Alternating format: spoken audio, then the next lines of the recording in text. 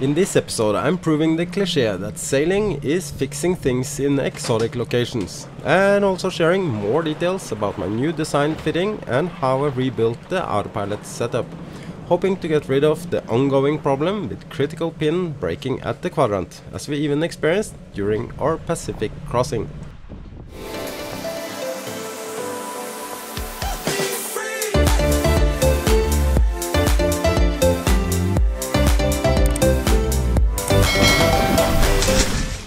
After having cleared into French Polynesia in Ivaoa, we spent a few days resting at the beach and only enjoying the beauty surrounding us here at the much smaller neighbor island.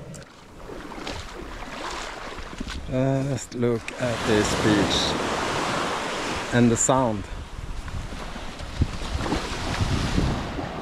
And it's not only above the surface, it's spectacular sceneries and beauty out here. Even below the surface, it's a surprise or two just waiting to be admired, as I found out while diving on our anchor. The seafloor here is a bit hard and also lots of rocks and even coral heads, so it's a bit tricky to get a good hold right away.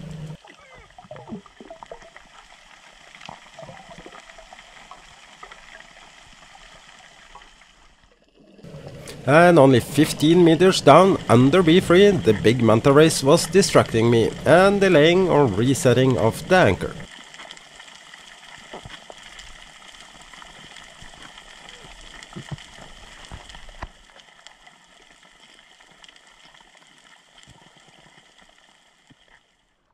As much as we really wanted to spend more time just chilling at this gorgeous beach, the old cliche could not be more accurate. Sailing is fixing things in exotic locations, and now I don't have time to play around here, no matter how much I wanted to. I have some serious projects on my hands. Ever since I bought B3, her AUTOPILOT, and not to forget the pin that sits on the quadrant, has been an ongoing challenge. I have experimented a lot to improve this with different setup and different hydraulic systems and computers. AUTOPILOT version 2.0, as I like to call it, is from Lecomble and Schmidt and have worked flawless in combination with the Raymarine Evolution computer. The pin I just mentioned that sits on one of the quadrants has been an ongoing challenge and even failed at the end of our Pacific crossing. This is something I was afraid of was going to happen, and also the reason why I designed a new fitting but unfortunately did not have time to install before the crossing. Further out here you will probably understand why and the amount of work this would be as a last minute project. Nevertheless, it did of course almost as expected create a problem, forcing us to hand steer the last 100 miles. One of the things I have loved the most owning a Bavaria is the average pretty good quality, but also the fact they normally use out-of-the-shelf products on most things. Like anything from doorknobs to rigging components, meaning spare parts, also is out of the shelf almost everywhere. Almost as easy as bread and butter. When it comes to steering system and the helm station, this is not exactly out of the shelf, even though it's based on the Cobra solution from Lemar that sits as standard on lots of even much more expensive yachts. Bavaria, however, was not happy with this and demanded a beefed up version, and this is in fact good advertisement for Bavaria in itself and says a lot about their good engineering. Please don't take me wrong here, I'm not pretending to be smarter than Bavaria, as they have the best engineers in the mass production world, with a building quality far better than most production yachts. Still, my experience is the pin is too thin for the number of layers with all the moving parts, and the main reason why I wanted to change and modify this in a long time. Designing a fitting to sit on the shaft, instead giving only one layer of moving parts and spreading the load equally to all the quadrants. So I finally succeeded with making a new place for the hydraulic arm for the AUTOPILOT, and also a new platform for the compressor. And everything looks pretty nice. I also fitted the new coupling on the shaft. I had to make a hole in the wall here. I'm gonna make a beautiful door outside it. In this way it's easier to access and I can inspect it, and also for the compressor it's easier to look at the reservoir and make sure it has enough liquid. It's not so many options to find a good place where I could build a strong platform for the hydraulic, so this was a serious challenge. I first made a fiberglass platform that fits perfect and pre-drilled the holes for the screws, using light from underneath to see where to remake the holes after it's fiberglassed and reinforced. The last millimeters of drilling has to be done manually from here, at least with the limits I have in tools and space. With a metal bracket under and precise and tight, this will give no room for wiggling. Guess you can imagine how compact and challenging this is, and the need of doing things in the right order.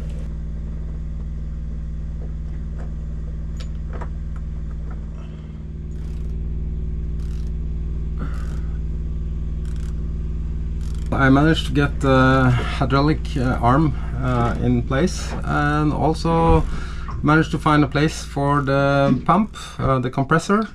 So what's left now is to bleed the hydraulic system. And to bleed the hydraulic system, it's not that difficult, but it's a little bit challenged because it's so compact space here. So I found some tubes for propane, so I'm gonna use them to avoid to have all the mess inside here. So I basically put some hose clamps on, and inside here I'm gonna put the tubes on the nipples that's back here.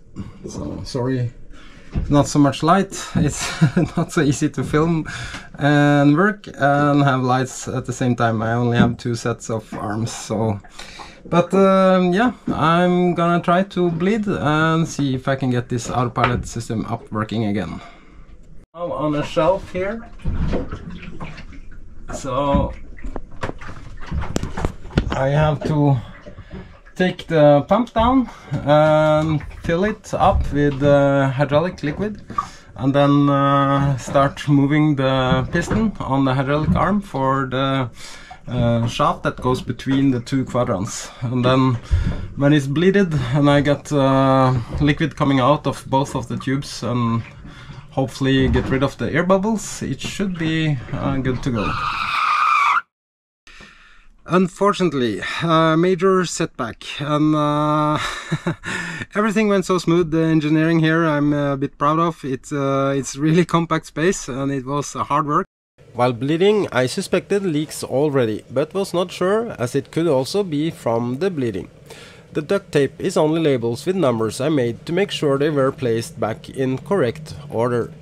So I cannot build up pressure, so they did not, or maybe I destroyed, I don't know, but unfortunately the fittings had some cracks. It could be that it's some old cracks I have not seen, or I provocated it when I tried to fit it.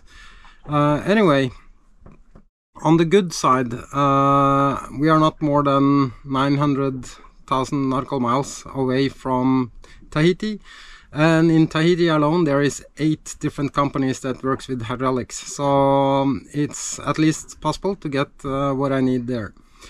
Also I have old hydraulic pump, old autopilot setup, and I'm gonna dust the dust off that and see if I can fix it and see if we can use that as a temporary autopilot solution. I used to have a redundancy and backup, but the other one is destroyed also, and the computer was destroyed by the lightning strikes. I only have the one computer left for the autopilot, and that one still works. So the only thing I need is to get some new custom-made tubes with fittings for this hydraulic. As you can see, it's not much space here, and the arm goes through, and I put some here, some hose clamps and tape to not have it leaking while we are sailing. So the around here I'm gonna make a nice frame and a door over here. So this is in the aft cabin. It's not like I made a hole through the garage. It's only through the inner liner, accessing the compartment that sits on top of the tender garage and not compromising any structural or critical parts of B3. I found this to be the best place to fix the hydraulic drive, as it can be aligned with a metal beam that connects the two quadrants, that's then connected with the other quadrants, that again are fitted on the rudder shafts. Under the cockpit floor there is a hatch I can access from inside the tender garage. Here is the shaft that connects the two quadrants together from starboard and port side. And this is the part I had made in Panama. And as you can see, here sits the coupling now for the hydraulic arm, and that's aligned with this, and it's of course tested, so it works perfectly. This piece now sits here, and the load is spread out on this shaft equally to both quadrants, and the pin is of course much shorter. The old solution was basically not strong enough. Now I have thicker pins and 1/3 of the length. According to physics, force times arm, this improvement should be a winner. So I've been working on the old AUTOPILOT, and that one sits on the port side, and basically old hydraulic system. And the problem with the old one was that it was a little bit too weak. That's why I retired it. Here sits the compressor from the old hydraulic, actually the first hydraulic I bought in St. Lucia some years ago. And behind there is the fitting for the electric drive that was originally installed. And as I learned the hard way in 2018, having electric direct drive with metal gears in the gearbox is not only unnecessary complicated, it's also a pretty dangerous solution. When this gearbox failed, my steering was jammed in high seas. Imagine if this happened in a docking situation. Also, getting spares to this was a project I gave up after trying for 6 months through Le Mars dealer network. And this was even an out-of-the-shelf product and not custom or beefed up. So, but here is the old pump, and it goes here to this quadrant on this side. So it's basically the same problem as the other one. So this one I got welded in St. Lucia when I started on this first project. So yeah, and I have wired up the cables to the old computer, and now it's time to see if it works. Fingers crossed.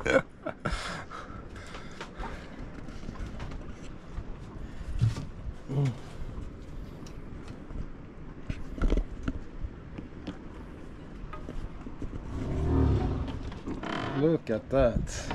Based on the sound, it still needs more hydraulic oil and to be bleeded a bit more. I still have my test battery in the cabin with the cables ready. And just connect it straight on to the hydraulic, because then it's faster, much faster way to bleed and to run the hydraulic arm in and out, and yeah, see if it leaks and how it works. So I managed to build up pressure on it, and it looks pretty good. I know back in the days the challenge with that hydraulic system was it was too weak, but it's not strong winds here, it's mostly downwind sailing, so I think we will manage. So it's the rudder indicator works, and as you can see the rudder also moves, and that's because we are at anchor and are moving a little bit. Of course this is not a sea trial with sailing, so we still don't know if it works as we hope, but this looks really promising. So we have a Norwegian boat there, and we have a Norwegian boat there, and we have a Norwegian boat there. So in this little tiny anchorage there are actually 4 Norwegian boats. How epic is that? This afternoon, however, we are already invited over to our friends Kara and Carl, and after so much hard work, it's nice to be a bit social and at least enjoy the sunset. And here is Carl and Karen. Hello. No, we don't have to go to all of them. Alright, well I feel honoured that you've joined us. This feels like Scandinavia sometimes. Yeah, it's like a Scandi-hooligan bay now. It's like, yeah, there's 4 Scandi-hooligans and 1 Danish, so yeah.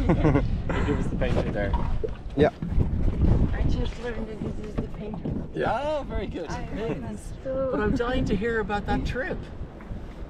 And they don't want to talk about it.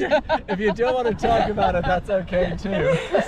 So what he's babbling about is still want to hear about our Pacific crossing. Seriously, it's just, yeah. and then we So you're saying, look, stick it on YouTube. Okay. I'll watch it and I'll post some questions. no, Oh, nice. Cheers. Cheers. Cheers. Cheers, guys. Ching, ching, ching. So, thank you so much for watching. I really hope you enjoyed this episode. Until next time, cheers.